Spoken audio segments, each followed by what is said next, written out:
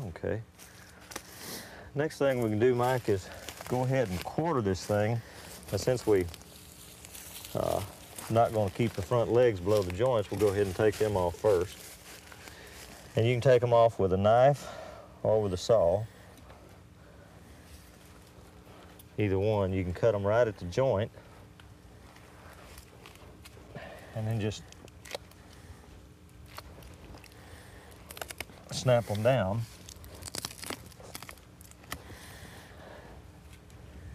And then just cut them off with a knife. Or you can take them off with a saw, either way.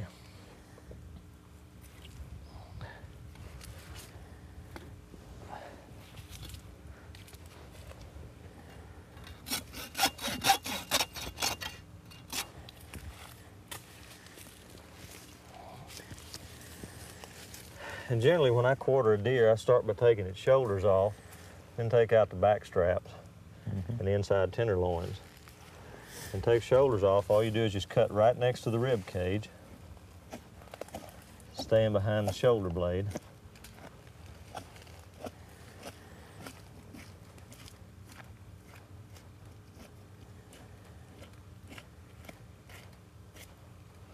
And you got one full quarter.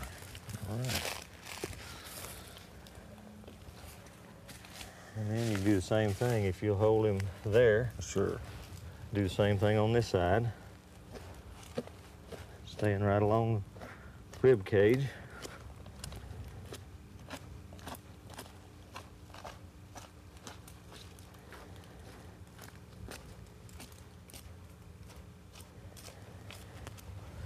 And that's got the front quarters.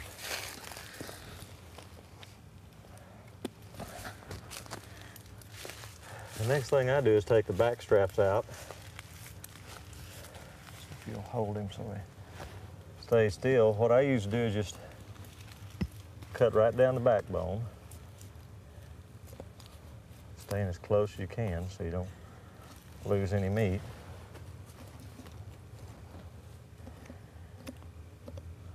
Just work your knife along the backbone and cut the the back strap off right below the junction with a ham. And then as you work that meat back with your knife blade,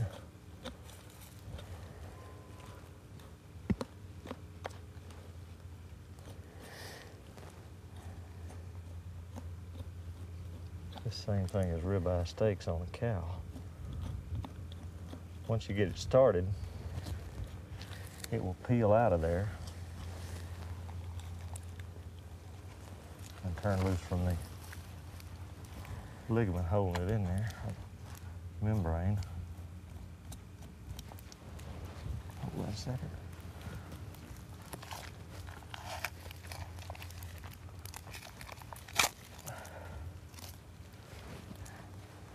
Okay.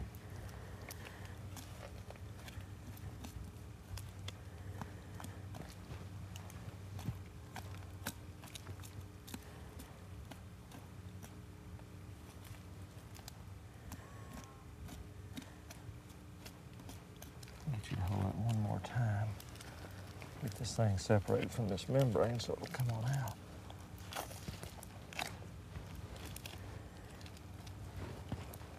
Now then, should peel out of there.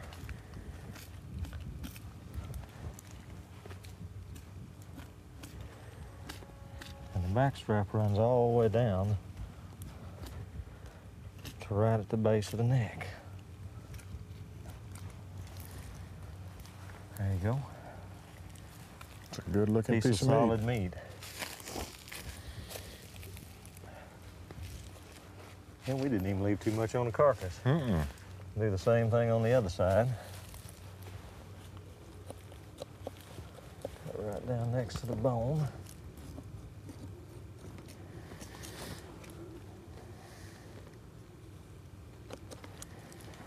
And then in front of the ham again. For right-handed people, this is probably the hardest one to get out because it's backwards. And once you get it peeled away from the backbone like the other side,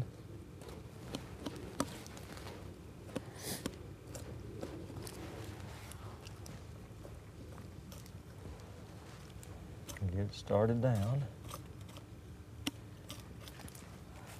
I'll hold this knife a second. Sure. This membrane is usually what holds it in place. It makes it a little more difficult to get out to remove that membrane. Peel it back. And then it comes out pretty easy.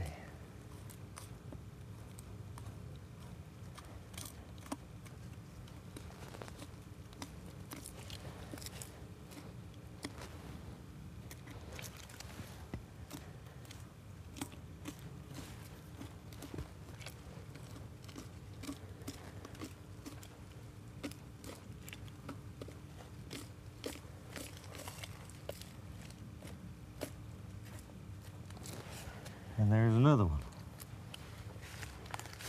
Some of the best cuts on the deer. Next thing we want to get out before we go any further, and that's the inside tenderloins.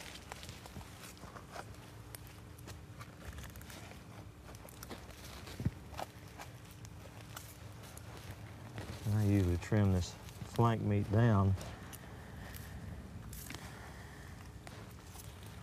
And the tenderloins lay right in against the backbone on the inside.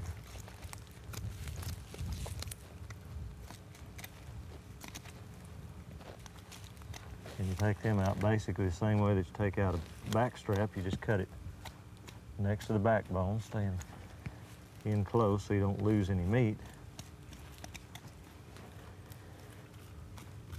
And they just peel out like that once you get them cleaned up.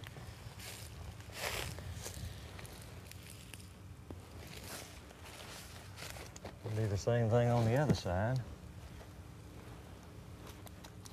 Just keeping it close to the backbone.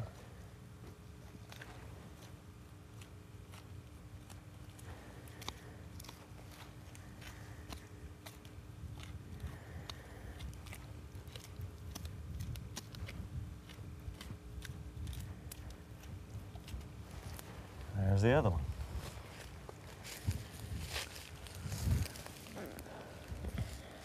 You want to save the rib cage and the neck because you can take this and use it for sausage meat, or you can just cut these ribs in half and put them on a barbecue pit. Just cut them off along the backbone and barbecue them, then cut the neck off and make a roast out of it or boil it down. The next thing we want to do is get ready to take the hams off of it. To do that, we'll take the backbone off right here, and we'll do that with a saw.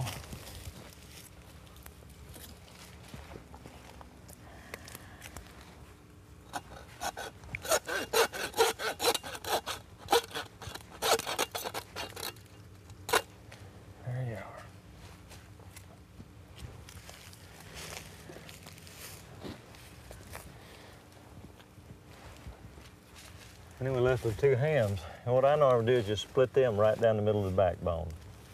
And you can take and cut them off with a knife, but it's a lot easier. Just go ahead and split the hams right down the middle.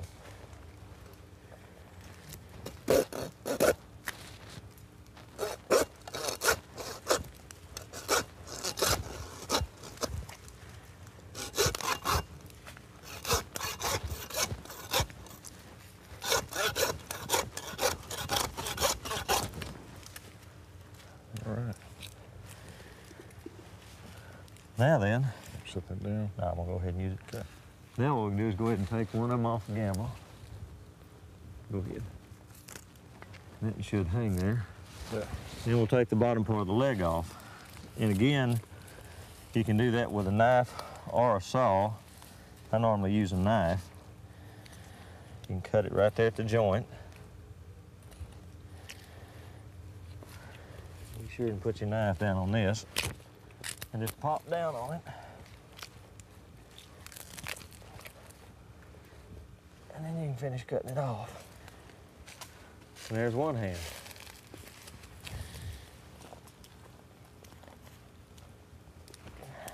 And then we'll go ahead and take this other one down, Mike. And if you don't want to use a knife, you can just take a saw and cut this thing off just below the joint. It makes a clean cut.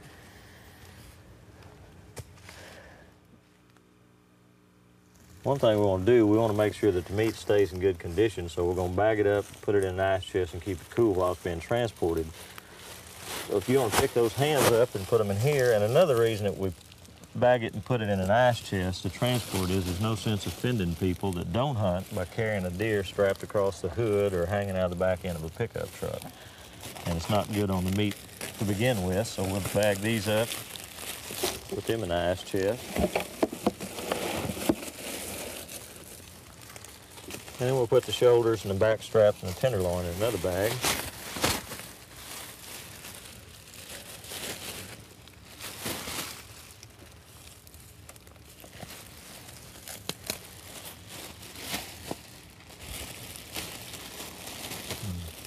Okay. Let's see if the back straps will go in there.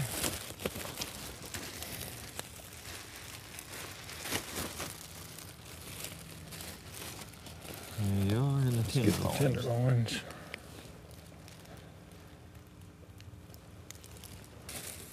Okay. That in there. One thing that you can do with the rib cage, if you want to, you can take and trim a rib cage out to use for sausage meat, and you just cut flat along the ribs.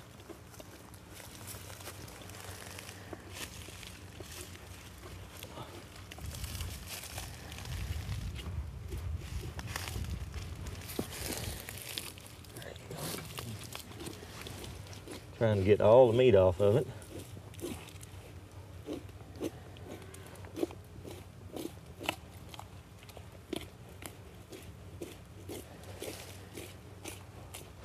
And you can put the trimmings in a bag. And you can trim out the neck the same way. And on the rib cage, you want to be sure and cut down between the ribs and get the meat that's sectioned in between. There's not a lot there, but it'll all make sausage. And you can trim all the ribs out like that, or like I said before, you can just take and cut them in half, cut them off the backbone, and put them on a barbecue pit.